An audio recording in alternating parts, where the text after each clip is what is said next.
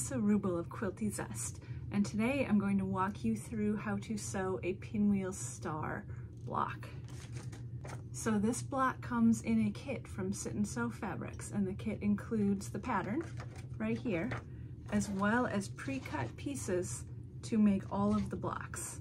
So you'll get pre-cut triangles, rectangles, and squares in a variety of fabrics, and then you'll match them together to make blocks. So in this block I used pink for the background and then a teal for the star. And for the one I'm going to demo for you today, I've got sort of a lime green and then a light pink. So let's take a look at the pieces we're going to need for one block. From color number 1, we're going to need 4 rectangles, 4 squares, and 4 small triangles. And from color number 2, we're going to need 8 squares, 4 small triangles, and 4 large triangles. So for our first step, we're going to take a pink background triangle and 2 green squares. We're going to start out by drawing a line on the wrong side of our 2 squares, diagonally from corner to corner. Now I'm just using a pencil. You could also use a water-soluble marking pen or chalk, whatever your preferred method is.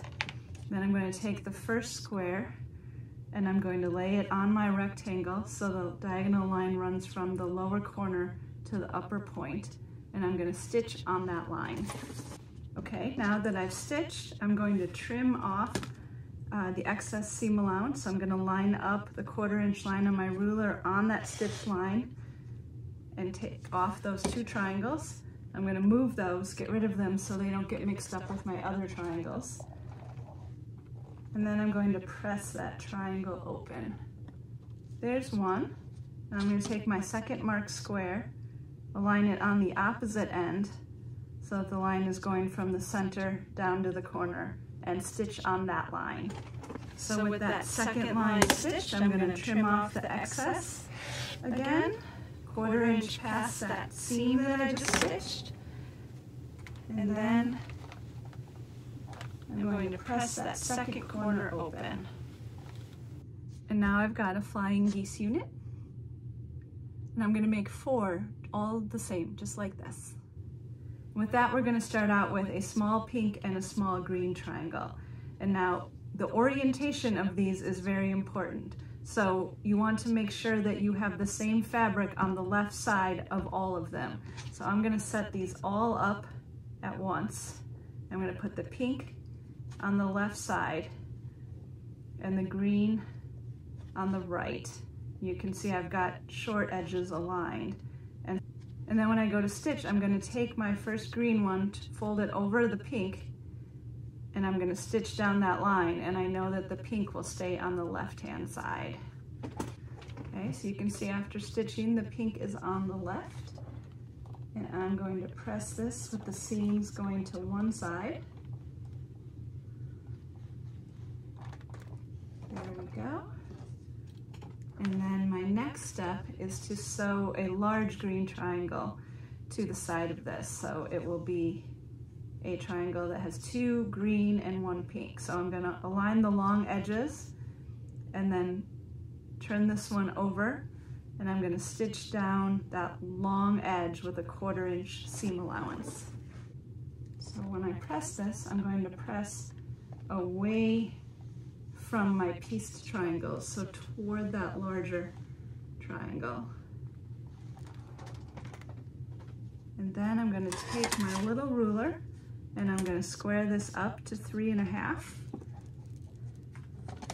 And so when I do that, I'm going to align the diagonal line on my ruler with my diagonal seam, and then trim off the corners and whatever else I need to.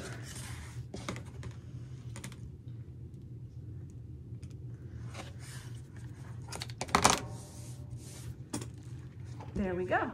So I'm going to make, so when you trim these triangles, you may find that you have very little to trim, or maybe even it's a little less than the 3.5 that it needs to be. And that's okay. Just trim off those little dog ears.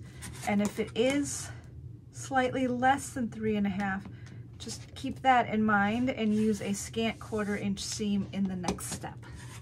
Our next step is to use these 4 triangle units to make the center pinwheel in the block. And the trick is to get them all going in the correct direction so they form a pinwheel. So let's give it a try. So we're going to start with the upper right, and then we're going to go to the lower right. And the trick is that the large triangle is going to be on the outside, and that will ensure that your pinwheel blades in the center go in the correct direction. And so that's what it's going to look like. And what I'm going to do is take this unit on top of this one and stitch with a 1/4 inch seam allowance and do the same here. And then I'll join those 2 sets into this block center. So I've got my 2 rows joined together. This is what it looks like. And I'll be honest with you, this is the trickiest part of this block, is to sew that seam, because you're trying to match a lot of fabric bulk in the middle to make that pinwheel. So what I'm going to do is press this seam allowance open, which will help a bit with that bulk. And if you want, you can press all of these seam allowances open as you make these blocks, and that will minimize the bulk issues in general. So if we look, you can see my points come together pretty nicely there. So here's our block center. And then what we're going to do is set up the rest of the pieces. So I'm going to put a flying geese unit on the top and bottom, on the left and on the right. And then I'm going to add in these pink corner squares. And that is what my block will look like. So I'm going to start out by sewing the pieces into rows, just like this. And when I join these side flying geese to the center, I'm going to try to match up these points so that the point of my flying geese and the point of the pinwheel block come together. That also is a little tricky, but if you pin correctly, you should be able to do it. So let's get these stitched into rows.